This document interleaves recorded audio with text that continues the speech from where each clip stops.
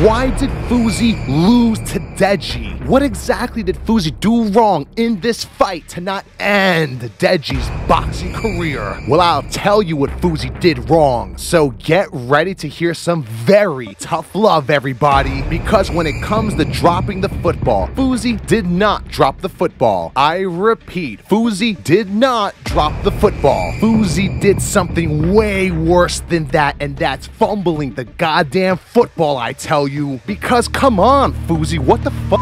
How many times do we have to go through this, man? Blocking punches with your face does not work. Fousey tried this strategy before in the past when he fought against Slim, and we all saw what happened there. So my question is, why the hell is Fousey repeating the same exact failing strategy again? Shouldn't that problem be the very first thing that was fixed during training camp day one? But I guess that's what happens when you decide to cut corners and not properly trained for this fight. Because when you compare Fousey's physical appearance with his actual boxing skill, you can clearly see that Fousey chose to go on a fitness journey rather than going on a boxing journey to prepare for this fight. And when you cut corners like that, just remember that a pint of sweat will always save you a gallon of blood. And I think Fousey learned that lesson the hard way. This is what happens when you focus more on the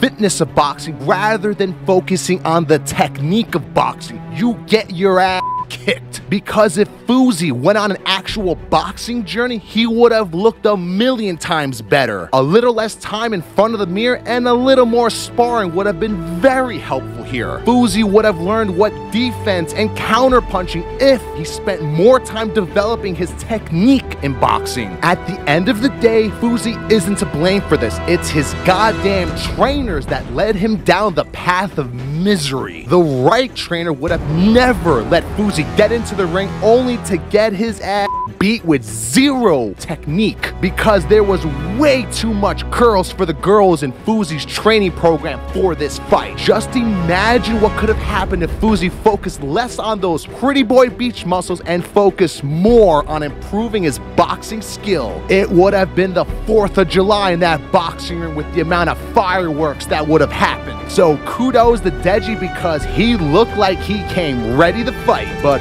Fousey, on the other hand, looked like he was ready to hit some pads like it was another fitness workout. Because this man had zero head movement, zero defense when it comes to dodging Deji's punches. What I'm trying to say here is that there was no technique from Fousey. And now you have to ask yourself a very important question right now. Did Deji all of a sudden magically get a million times better in such a short amount of time? Or did Fousey look so bad and totally unprepared that he actually made Deji look good? So congratulations on Deji for getting his first big win. But it's gonna take a lot more than beating Fousey for Deji to earn back my trust after losing 3 times in a row. Deji beating Fousey is a step in the right direction, but I'm not entirely convinced that Deji is the real deal just yet. Until Deji fights someone who demonstrates technique,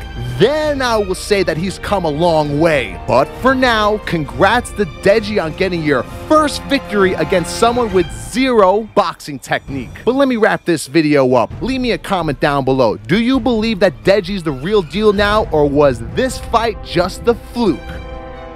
But thank you all so much for watching. I hope you all enjoyed it. If you did, please leave a thumbs up. And if you want more, hit that subscribe button and I will see you all later.